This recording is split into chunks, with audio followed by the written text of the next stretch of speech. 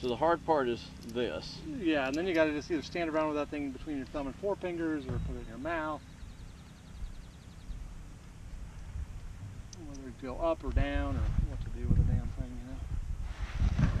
I couldn't do that, like you're saying, it would choke me to death. You know, you get over it. I mean, I've towed it 3 times now, you know, aero towed up to 2,500 or something like that, you know.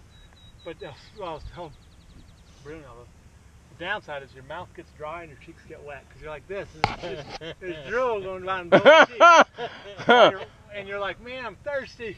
I'm gonna have to hit my camera when I get off. Go ahead and get on the. Okay, you ready? Go.